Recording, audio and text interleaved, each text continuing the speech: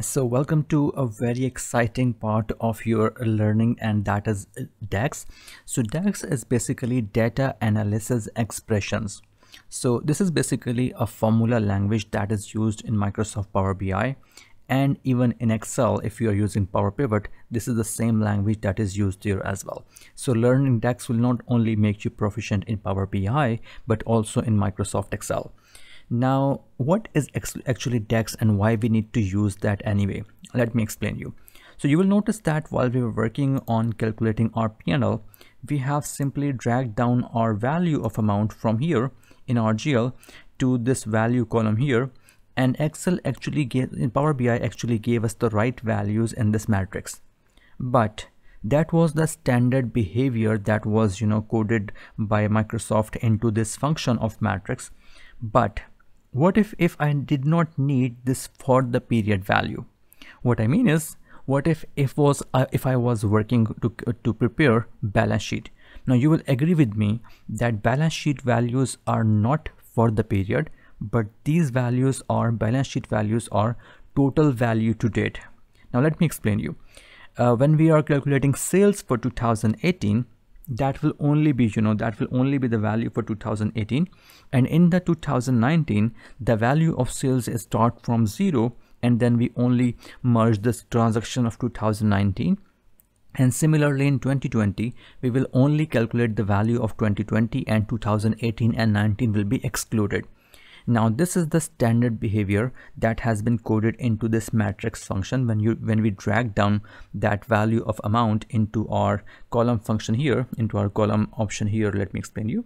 So this one, while we're working on this one, when we bring in our value from here to this one, the standard function of Power BI is that it will bring in the value for that particular period. But in the balance sheet, we will need total to date. So if we are talking about assets, that will mean that net assets from 2018 and then add together net assets of 2019. So when we are calculating assets for 2019, that will be 18 plus 19. Similarly, when we are calculating the asset value for 2020, that will mean 18 plus 19, 2018 plus 2019 plus 2020. So this is how the balance sheet value will be calculated. But that function, that is not available by default in this matrix option. So we have to calculate our formula ourselves, and then we can work out different values. So that was just an example. We can calculate so many different values. So for example, we have to calculate our gross profit margin, and when we have to calculate our gross profit margin, we have to divide our gross profit with sales. Now there is no other way to do that in Power BI other than DAX, so we have to use DAX for that. So we did calculate the gross profit, that was a trick using filter, but I think that was it. So we cannot calculate the gross profit margin, and we have to use DAX for that.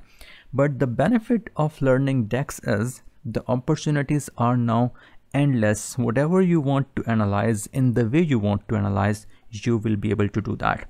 So I think that is a good introduction to DAX. And now what we are going to do next is we are going to replicate the same values for P&L and these matrices, but this time we will be using the DAX measure to calculate the value for us, and then we will replicate and check if we are going to achieve the same, and then we will gradually move towards calculating our new values.